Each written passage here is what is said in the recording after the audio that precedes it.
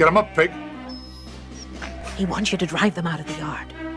Away to me, Pig. Remember, you have to dominate them. Do that and they'll do anything you want. Go, go. Woof! Ruff, ruff, ruff! Woof! Woof! Ruff, woof, woof, woof!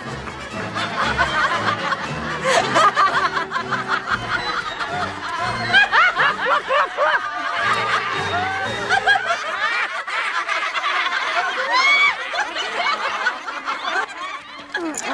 This is ridiculous, Mom. Nonsense. It's only your first try. But you're treating them like equals. They're sheep. They're inferior. Oh, no, they're not. Of course they are. We are their masters, babe. Let them doubt it for a second and they'll walk all over you. Fly! Get that pig out of there! Make them feel inferior. Abuse them. Insult them. Fly! They'll laugh at me. Then bite them.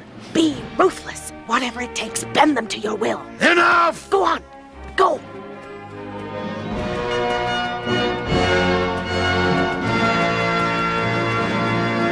Move along there, you big butt heads.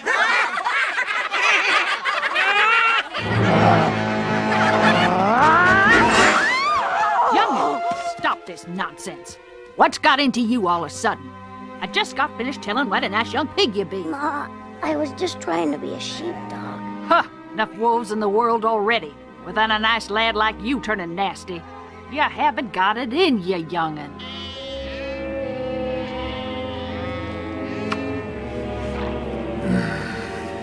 You and I are descended from the great sheepdogs.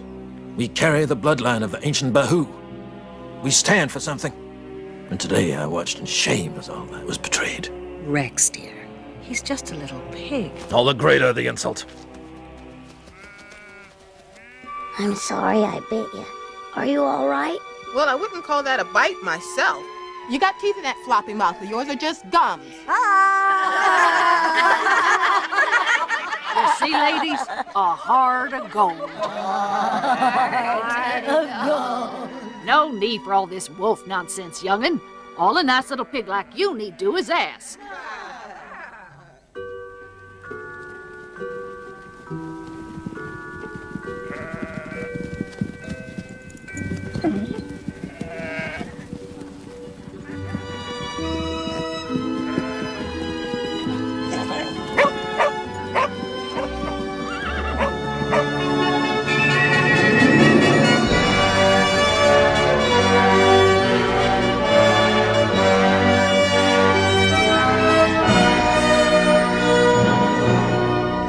Thanks very much. It was very kind of you. A pleasure. What a nice little pig.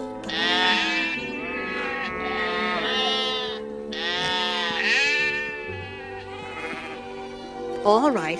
How did you do it? I asked them and they did it. I just asked them nicely. We don't ask sheep, dear. We tell them what to do. But I did, Mom. They were really friendly.